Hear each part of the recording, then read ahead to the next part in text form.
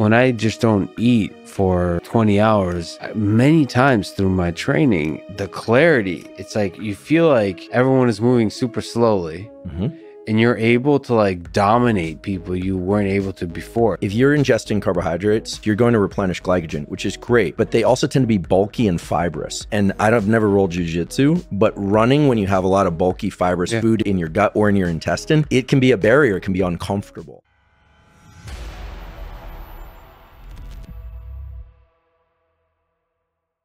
It'd be cool to get your thoughts about fasting in general. Do you think on a personal level and at a higher sort of level of studies that you're aware of and physiology and so on, what do you think about intermittent fasting of like not eating for 16 hours and then having an 8-hour window, or something I've been doing a lot recently, which is eating only once a day. So that's 24-hour fast, I guess, one meal a day. What do you think about that for performance, for mood, for all those kinds of things? I can speak a little bit to the science and a little bit of my own experience, and then some anecdotes of people that have done very hard, very long duration things and what they've told me. So I just want to make sure I'm separating those out so people know my sourcing. Now, none of this is about the actual long-term nutritional benefits of one thing or the other. But if you look at the science on intermittent fasting, it's pretty remarkable. Before I was at Stanford, my lab was in San Diego. One of my colleagues was Sachin Panda at the Salk. He's a phenomenal biologist and researcher, kind of popularized intermittent fasting, although there were others that had talked about this before. Sachin has published papers, peer-reviewed papers in very good journals showing that limiting the consumption of calories to 4, 6, or 8, or even 10 hours of every 24-hour cycle, and keeping that more or less correlated with the light, with when the sun is out, leads to less liver disease, improved metabolic markers, less body fat, etc. In the mouse studies, they even gave the mice the choice to eat whatever they wanted, as much as they wanted, as long as they restricted it to a certain period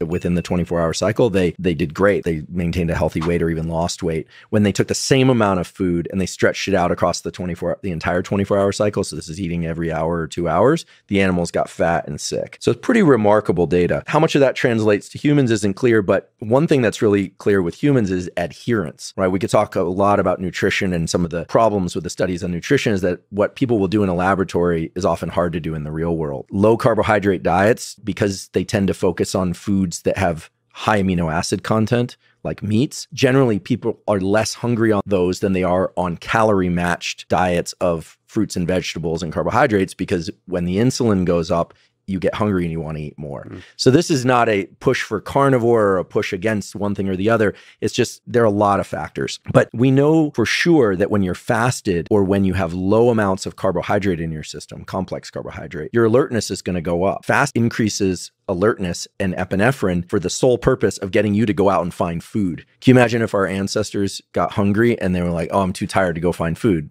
We wouldn't be here. So I think that if you want to be alert, fasting or keeping complex carbohydrates to a minimum is very valuable. If you want to sleep and you want to be sleepy, ingesting foods that have a lot of tryptophan, which is the precursor to serotonin, so complex carbohydrates like rice and grains, turkey, white meats, those things do create a sense of sleepiness. However, there is one problem with once a day meal, is that anytime you have a lot of food in the gut, you're increasing sleepiness because you're diverting blood to the gut. It's going to trigger the vagus to signal to the brain to shut down your system and utilize those nutrients, digest and utilize those nutrients. So I've done the once a day eating thing. The problem is I eat so much in that meal that I'm exhausted. And so it doesn't always lend itself well to the schedule. But so in a 6 or 8 hour eating block for me is a little bit better. I do eat carbohydrates. If people are doing very high intensity weight training, they need to replenish glycogen. Yeah. On the alertness side, I do feel like it's probably person dependent. For me, being alert makes my life better in a lot of ways, more than just the alertness itself. Like, for example, one of the things I discovered with fasting is that when I was training twice a day in jiu-jitsu, for example, and competing and so on, I performed way better at things that you traditionally would say you need carbs for, which is explosive movements and all that. I don't know if I actually performed better in terms of like the explosiveness. What I do know is the alertness resulted in me doing the technique more precisely. That's the dopamine and epinephrine system in action. There are some other just purely physical aspects to one diet versus the other that can be complicated. If you're ingesting carbohydrates, complex carbohydrates, you're going to replenish glycogen, which is great, but they also tend to be bulky and fibrous. And I've never rolled jujitsu, but running when you have a lot of bulky fibrous food in your gut or in your intestine, it can be a barrier, it can be uncomfortable. And so some people do really well on low carbohydrate, meat-rich diets because they're just not as bloated. They're not carrying as much water and other stuff. Carbohydrate carries a lot of water molecules with it. So there are aspects to being able to train and being really explosive because you feel light. I have a friend who was in the SEAL teams, and he told me that he did this very long fast. It was I think you get to eat a little bit of soup or broth, and there's like a bar or something, but it's like a 9-day thing. And he's a very strong athlete. And he said that on day 7, he was running up some hills or something while he was on deployment, and he felt amazing. He had kind of hit this other level. He was somebody who had boxed in the Naval Academy. He knows and knew high output.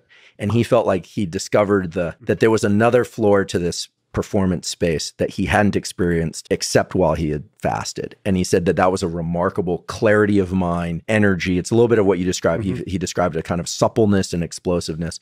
See, this is the thing is I've never been there on the 2nd, 3rd, 4th, 5th day, that kind of thing. But when I just don't eat for 20 hours, many times through my training, the clarity, it's like you feel like everyone is moving super slowly. And you're able to like dominate people you weren't able to before. It's like, well, you might have slipped into or switched over rather into full ketosis.